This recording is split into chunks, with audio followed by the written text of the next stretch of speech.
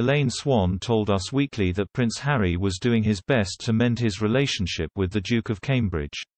Ms. Swan added that Prince William demonstrated open body language when speaking to his younger brother, which reflected his openness to resolve the dispute.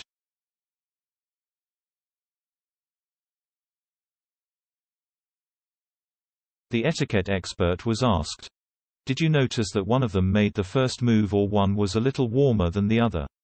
Did you see anything like that?" Ms. Swan replied, "It looked to me as though Harry, being the younger brother, and I think this is what happens with younger siblings when they know that they have offended or maybe upset their older sibling, then you're gonna do what you can to kind of make it right. And that's what I saw as a parent. You recognize two siblings trying to pull it together."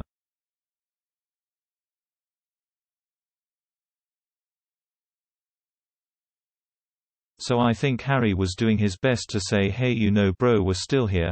I am still here, still love you."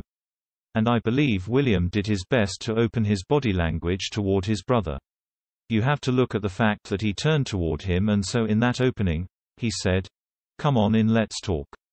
He did not walk side by side, but he actually turned toward his brother, and I think that was very hopeful for these two young men.